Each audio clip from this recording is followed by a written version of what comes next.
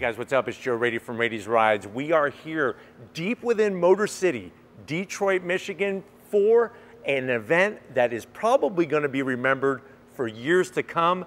We have something all new that you have been waiting for from Dodge, and it's this vehicle right here. This is it. This is a 2024 Dodge Charger Daytona. But before we get into this electrified, all-wheel drive, all-performance car from the Mopar brand known as Dodge, let's talk about what's going on here. So it goes back to 1966. That was the model year debut for the production Dodge Charger.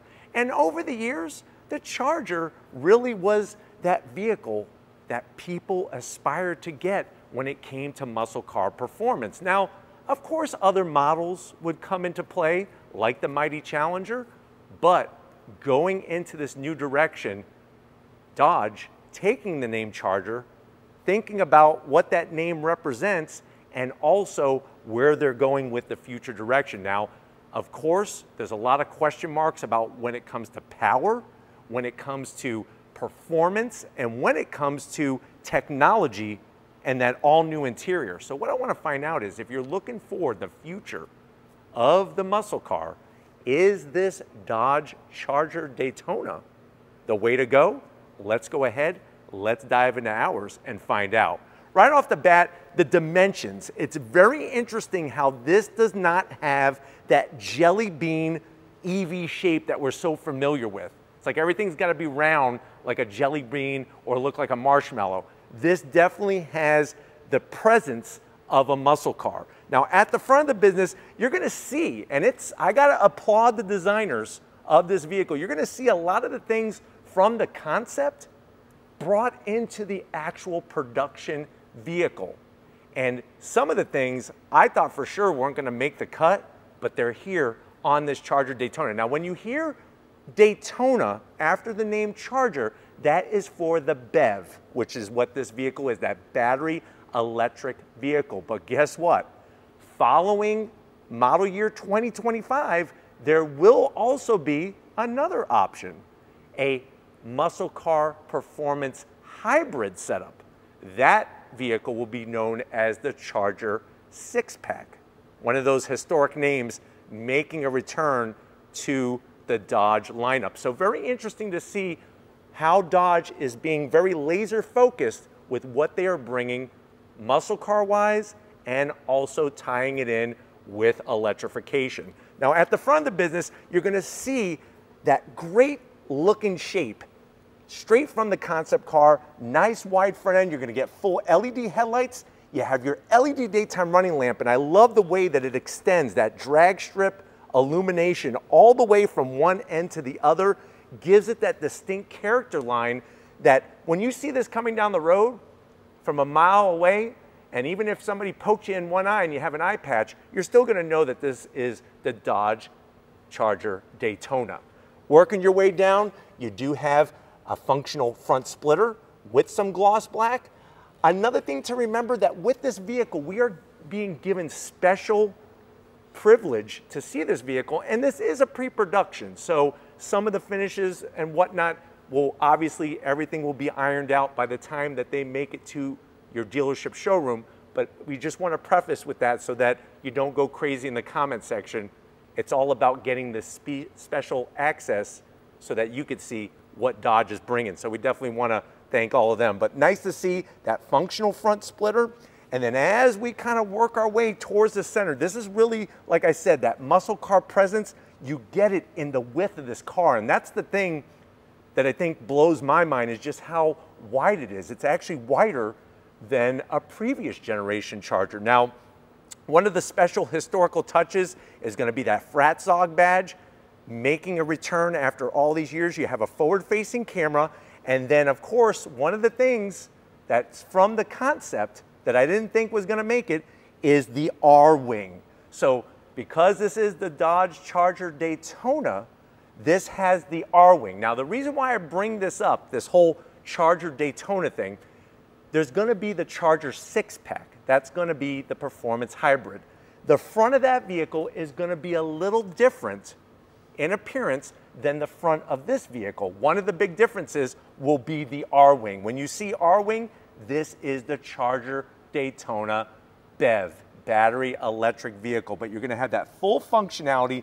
Love how they did the style and the design. Like I said, taken right from that concept car. You're gonna have the lower portion fully functional. Of course, we have a lithium ion battery pack. We need to bring some cool air in there to help with the cooling of that battery pack. And you're also gonna get your dual electric motors, motor up front, motor out back. Now, as we rise up, you could really see how it has that nice indentation for where that airflow is gonna be channeled from the front of the vehicle up and over and onto that roof. Now, there will be an optional glass roof, and of course, being a muscle car, you do get a bulge. So we have that bulge in that hood. Underneath the hood will be an electric motor to power the front wheels. Now, what type of power are we looking at? So when this car debuts, it's gonna automatically come from the dealership with the Stage 2 direct connection kit. So at the end of the day, horsepower, 670 horsepower, 627 pound-feet of torque. You're looking at a 0 to 60 in about 3.3 seconds. Quarter mile is gonna blaze by at 11.5 seconds. And your range is gonna be 268 miles. Now let's talk about that for a second. This car is not meant to be that hyper range BEV. If you want that, there's other options in the auto industry. This is all about performance. And think about it. If you bought a Hellcat Red Eye, were you really buying the Hellcat Red Eye because of the great fuel economy that it gets? Hell no, you were getting it because of the great performance. And that is something that you will get with this Charger Daytona. This being the Scat Pack. So you're gonna have your standard trim will be the RT, then you have the Scat Pack, and like I said, at its debut, it will have that Stage 2 direct connection kit. Now, it has a 100.5 kilowatt hour battery pack, and then you'll notice that it's gonna have aluminum forged components and a dual mode suspension, plus a mechanical limited slip diff out back. Now, if you're comparing this to the Charger 6-pack, if you remember back in the golden age of the muscle car era, when you say 6-pack, it wasn't about your ripped abs. It was about the 3 deuces, the 3 2-barrel carburetors. This, obviously, with the Charger 6-pack will be not because of carburetors, it will be because of, guess what? They're taking that 3-liter straight 6, that inline 6 twin turbocharged power plant. They're gonna put it under a different hood, of course, because of obviously the height of the engine and everything. With the twin turbos, you'll have, of course, your standard output, 420 horsepower, high output, 550 horsepower. So it's gonna be one of those things where you'll be able to have some choices to make. But the way that Dodge wanted to do it is bring first what they were focusing on all the way back when we were at the Dodge Speed Weeks. Now, of course, if you do go that hybrid direction, that's gonna come with a TorqueFlite 8-speed automatic transmission. And what's really wild about the technology in that vehicle, even though it's all-wheel drive, you will be able to just send power to the rear wheels and have that familiar rear-wheel drive muscle car acceleration. Or, like I said, all-wheel drive. This vehicle with the twin motors is all-wheel drive. Now, speaking of the wheels, of course we got all new wheel design, and I am absolutely loving them. 20-inch wheels, love that metallic silver finish, ginormous. I mean, these calipers are as big as Ronald McDonald's head, bright red, Brembo 6-piston calipers. And do you see those rotors behind there? Those are the largest rotors ever put on any Dodge product, 16 inches in diameter. I remember growing up seeing some Dodge products that didn't even have 16-inch wheels. This has 16-inch rotors. Now, of course, you're also going to be able, with the Charger Daytona, you'll have the regen braking, and then on top of that, you're gonna have different modes, which we'll talk about that when we get to the interior. Now, here's another crazy thing. We're talking about the width of the car, the width of these tires. You're looking at up front, 305 on the width of the tires up front. I love the way it's got the Fratzog badge.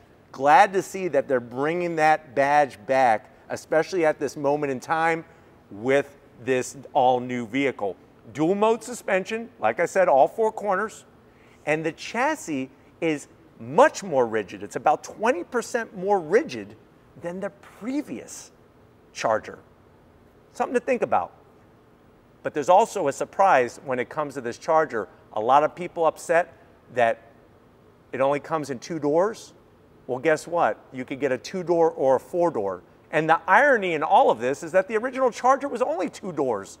I remember when the Charger came out back in the mid-2000s, and people were like, why does it have 4 doors? You can never make everybody happy. But guess what? Dodge is going to do that because you're going to have a 2-door, and you could also get your 4-door Charger if that's the direction you want to go in. Now, coming down the side, you got to have your new Rumblebee badges. Love the way they did that new design, and I like the way they're keeping it simple with the badges. They're not sticking it all over the place like a pincushion. You're going to have familiar things that you know in the muscle car era that is going to be on this modern muscle car, and obviously the muscle cars taking us into the future. Now, this one you can see has that optional glass roof, so that will be an option.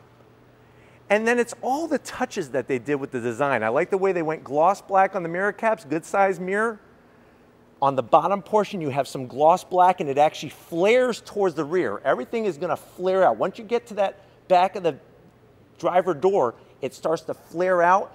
And I'm also digging how you don't have those usual exposed door handles. Everything is all push button assist, whether you're inside or outside. I think for me, what really makes the side design of the vehicle is the quarter window.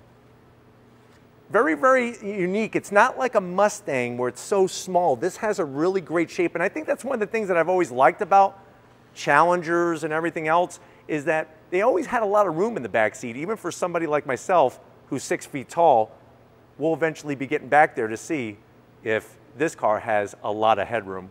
Of course, you can still get a 4-door if you choose to do so, which I have that review at the end of this one. Now, coming towards the rear, 305s up front, you got 315s out back. Still have the ginormous Brembo calipers. Love the way it's got that SRT script there looking good. Massive rotors, larger than a Detroit pizza. And just like I said, I think taking design that's familiar, but putting a little bit different twist on this vehicle. Of course, underneath the charge port door, you'll have your full charge capability, and then swing it around back. Love the way they brought that fastback style design. It's all lift back action. So you're gonna have more trunk space than you had on the outgoing Charger, plus the design. I mean, even the way that they took the rear glass and dropped it past the rear pillars. Love the way it's got that element of design. It's almost like going back to the original Charger Daytona days of NASCAR and all the different tweaks that they would make to the glass, to the wings and everything else to get that aerodynamic efficiency. It's not just about efficiency as in range, but efficiency for performance and downforce. Speaking of downforce, you do have a deck lid rear spoiler, gloss black, nice large size, and check out the way they did the racetrack design of the LED lighting on the taillights with the Fratzog in the center, and then working our way all the way down. Very nicely done with the flared out rear bumper area. Coming across the back, instead of putting a Daytona badge on it, they actually stamp the name Daytona in the rear of the vehicle. And then on the bottom portion for the BEV, you have the Fratzonic chamber. Remember, this is not just a speaker that makes noise. You got to think of it as a system like a pipe organ. And guess what? Dodge has been working on tweaking that sound since they first unveiled the concept We'll see exactly what that sound's gonna be. They have not allowed us to listen to it yet because they want the focus to be on the car and not just on the sound. Of course, if you go with the Charger 6-pack, you're gonna get your traditional exhaust pipes out the back since you have that internal combustion engine. But what I've been told is that the sound level is going to be right there near a production Hellcat roar. So it's gonna be interesting to see as we get towards that first drive what this Fratzonic chamber is going to produce sound-wise.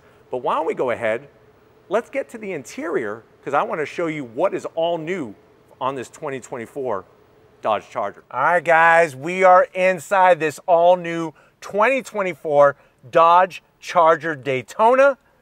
It's gonna be interesting to see how this pans out because like I said, for the first model year, you'll be able to get the Daytona Scat Pack that we're sitting in, but you'll also be able to get an RT. Now, the RT comes with the direct connection stage 1 kit.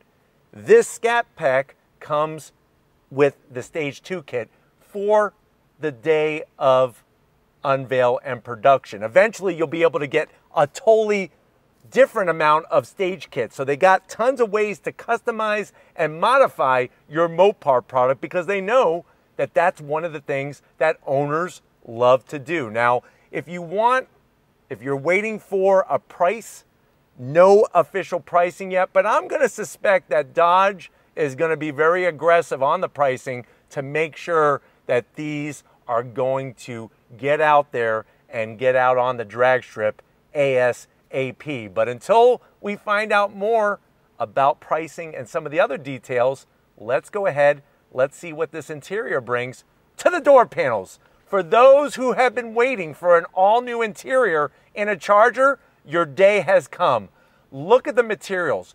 Red contrast stitching, nice smooth soft touch material. You have that attitude adjustment ambient lighting. That's 64 different colors of lighting. And what's cool is that the lighting changes depending on what you're doing in the car. You'll also notice a black button right in the center of the armrest area. That is to open up the door. Now, before you cry, well, what happens if the battery's dead?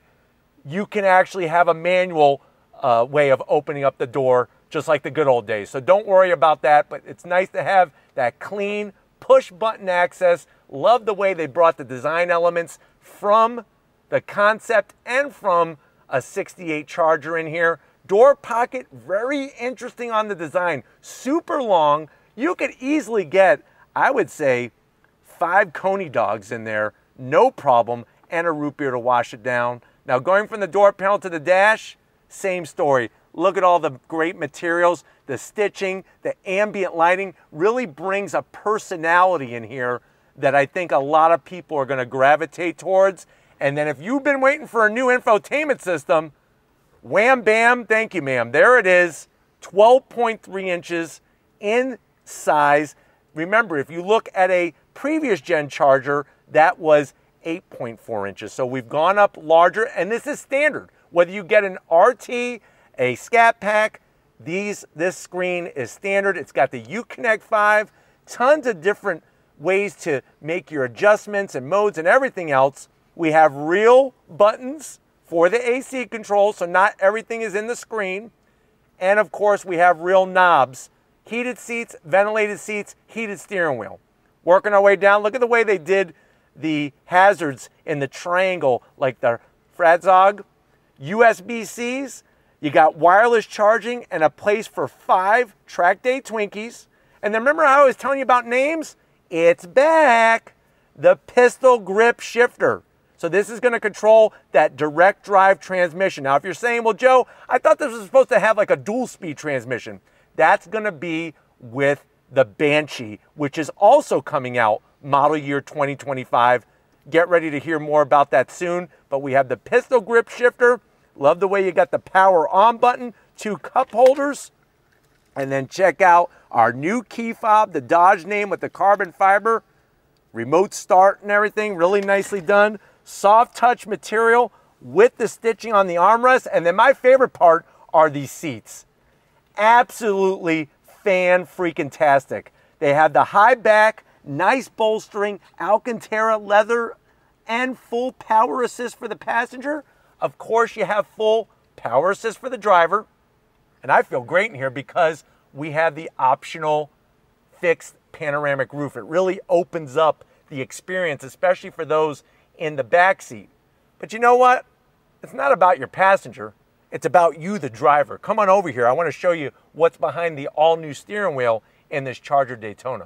All right, guys, business time behind the wheel, and this is, like I said, a special moment to be able to bring you this all-new Charger Daytona. Of course, the seat controls easy to get to within fingertip reach. You do have 2 memory seat settings, which if you are crazy enough to let somebody borrow your Charger Daytona, they could have their own seat setting and you could have your own seat setting. The great news is that whether you're looking at the Charger Daytona or the Charger 6-pack, a lot of the things on the inside are going to be very similar. And one of the things that I'm absolutely loving are these seats. I'm 6 feet tall. You got plenty of room in here, especially with that fixed glass roof. Love the way they did the bolstering, nothing too crazy, but you definitely notice a change from the previous gen Charger. Plus they look so freaking good. And then the steering wheel. Love what they did. The 2-piece leather, perforated, smooth with the red stitching. You got your power shot. What is that all about? You hit that button, 40 horsepower for up to 30 seconds. You got your different drive modes, which will include donut mode and drift mode. And then you have your regen paddles on the back of the wheel to do your different levels of regen braking. And then if you want a big digital gauge cluster, guess what you are getting in the Scat Pack? 16 inches of gauge cluster, all programmable to show you exactly what you want, and you get a head-up display.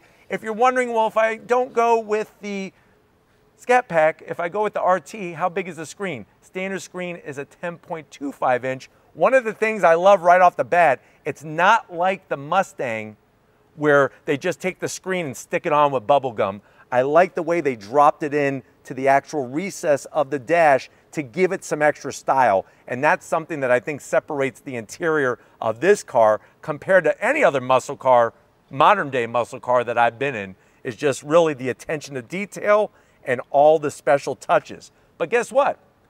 It's not just about hauling people, it's about hauling your junk. Let's go pop the back and see how much room there is in this Charger Daytona. All right, guys, one of the things, like I said, that makes this new Charger Daytona so unique is gonna be that lift back design. So instead of having your standard trunk, we now have that whole lift back of the rear of the vehicle, just like it was on the Charger Daytona SRT concept that we brought you all the way back at Dodge Speed Weeks many, many months ago. Here it is with the rear open. Obviously that's going to be a power liftback design. I love the way that they brought this into the vehicle because this is what's going to make it so versatile compared to other cars, other muscle cars that you have been used to. So what you're looking at is 38.5 cubic feet of space. And if you're wondering, can I get a set of wheels, tires, and a jack in here? Yes, you can. With that rear seat, that's going to do a 60-40 split, fold down to give you even more room. Now, I know that you want to go on throttle.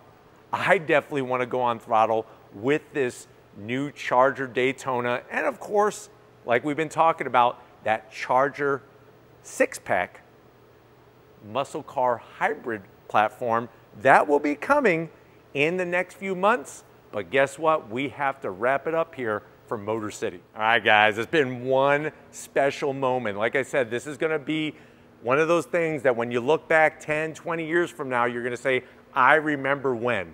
And I'm definitely going to be able to do that myself.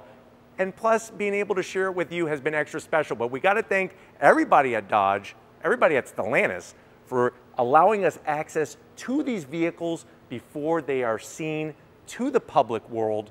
But let me know what you think. If you're looking for that next step in the muscle car story, a step with electrification, whether you're going full-on BEV or you're thinking about and curious about what that Charger 6-pack is about, being a muscle car hybrid, a performance hybrid, Let me know what you think about this in the comment section. I know that the Dodge people want to hear what you have to say. Put it in the comment section, but if you're new to the channel, you're on your way out, hit that subscribe button. I promise you it's worthwhile. Come back for more. If you are a subscriber, thank you for being part of the Raised Rides family. Of course, we need to give it up. Stephen Flood Photography. He flew out. He woke up at 3:30 in the morning. He's making it happen. He's sweating a little bit, but you know what? Some hard work is really good for you, Stephen. So thank you so much for all that you're doing. Just like always, guys, I'll see you on the next ride.